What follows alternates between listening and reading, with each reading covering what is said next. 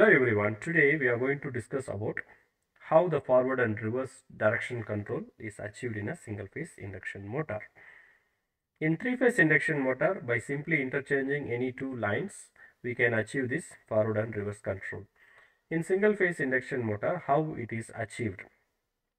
Before understanding this concept, let us understand what is there inside the single phase induction motor. Specifically, I am going to talk about single phase induction motor which is having a split phase with a capacitor. So here in the picture you can see for a single phase induction motor we have start and running coil and there is a capacitor. The starting coil is connected to the motor only during the starting period. In case if you have a less torque requirement, it is connected only in the starting period. In case you need a more torque, then the starting coil also connected permanently so that it provides enough amount of torque. And there is a running coil and there is a capacitor. So the purpose of this capacitor is to split the single phase into two different phase which has 90-degree phase shift so that it can produce a rotating magnetic field. So with this rotating magnetic field only we are going to achieve the torque. Right. So how the forward and reverse direction is achieved? Here by changing the direction of current in the starting coil, we can easily achieve the direction control. So in the first circuit, you can see that the current coming from the line going through the starting coil and then it goes through this path, it ends in the neutral path like this. And for the running coil, the current goes in this way and it goes through this and it will finish in this, or it will complete the path in the neutral here. So this is the current path. So both of them going through this same direction. When you want to change the direction of rotation, here what happens? The current flow goes here in the opposite direction to the previous case for the starting coil. So the starting coil, the current direction is changed. So before it was coming from here to downside and now it is going in the upward direction. So that means the current direction is changed for the starting coil, and for the running coil the direction is going to be same. If you change both of them, so the direction will not be changed. So any one coil current direction if you change, then automatically the direction of rotation is going to get changed. So how this is practically achieved, we will see in the circuit diagram in the upcoming slide. So here you can see the circuit diagram is shown with a control and power circuit. So in the power circuit you can see here we have a running coil and we have a starting coil. In the control circuit we are going to have the stop switch to control the process totally, to stop the motor, and we have forward switch and a reverse switch to keep the motor in forward on condition or reverse on condition, and we have forward contactor and reverse contactor here, and the respective contacts are being used here. So here I have forward contact and here, and I also have here forward contact, and similarly the reverse contacts are used here for latching and here and here. Okay, and also I have here forward contact and reverse contact here. Right. So now how the function is achieved, let us see. So when we start the process in the forward direction, you are going to operate the forward switch.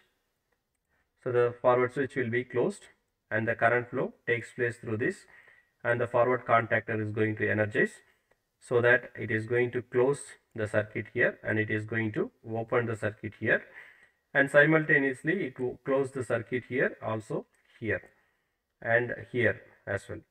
So what happens now? Because of this, the current flow takes place to the running coil, as similar to that we have the current flow to the starting coil as well, this path. So when both the coils are having the current flow, then it produces the respective flux, and because of this capacitor connected in series. So it is going to split the phase and it is going to produce the rotating magnetic flux and the net uh, result, the motor is going to run in forward direction. And when you want to change the direction, you are going to press this stop switch so that the forward direction will be turned off. The forward direction contactor will go off, and so that here this contact which is open here will go to the NC condition. Now you are going to operate this reverse switch. So this particular switch is going to get closed, and now the reverse contactor is getting energized. So it will open here. So this is called interlocking. It will open here and it will close the latching here, and here you can see it closes these two contacts and also this contact. So now the current flow takes place to the running coil in the same direction, no direction change. But here in the starting contactor, the current flow direction is changed, so it will go in this path. So before, for the starting, for the forward contactor, the current was going through this path, but now the current is coming in this direction. So the direction of current to the starting coil is changed, so that the motor starting condition, the motor start run in the reverse direction, and after few seconds, even though the start coil is removed, still the motor runs in the same direction. Okay, so this is how the forward and reverse direction changing is achieved. This is the control circuit, and let us see the wiring diagram. So what happens during forward and what happens during reverse contactor is getting actuated by the help of forward and reverse switches. So when the forward switch is getting closed, so the current flow is going to takes place from this switch.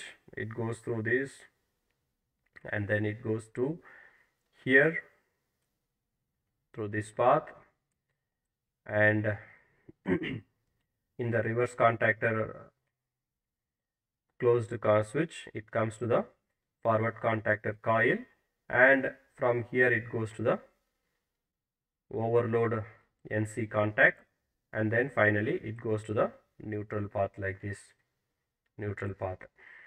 So this is how the current path is getting closed, and because of this forward contactor getting energized, so the forward contact here will get closed. When this forward contactor is getting closed, the forward switch is going to get latched like this. The forward switch is going to get latched like this, and here because of the same result, the current start flowing in the direction here in the black arrow mark direction. You can see the current start flowing here in this path, and it is coming to the starting and running coil. So it goes in this path. You can follow the black arrow mark, and the current is flowing through this path. So when the current is flowing through this path and it goes to the neutral, it goes to this neutral through this path. Okay, so this is for forward direction. So when you want to change the direction of rotation, so you are going to operate the off switch or off push button. Then you can see when you operate the reverse switch, so the switch is getting closed and the current flow start flowing through this path, and then it goes in this way, and it comes through this path through the forward NC contact, and it comes to the reverse contactor coil, and it goes to the same overload NC contact, and it goes to the neutral like this. This is the control circuit, and because of this reverse contactor getting energized, the reverse contact is going to getting latched. So this is the reverse contact which is used for latching this switch. So it is going to latch this particular switch. So it is going to continuously allow the current flow through this path. Though the switch is being released, so because of the latching, the current flow would continuously flow through this. So at the same time, here what is going to happen in the reverse contactor, the current start flowing. You can see in this picture the current start flowing through this contact, and it goes in this direction here like this, and it follows this arrow mark. It goes through this way. So when it is, the current is going in this direction, so the direction of the current flow is changed. Before for forward, the current was flowing in this direction. Now the direction is changed.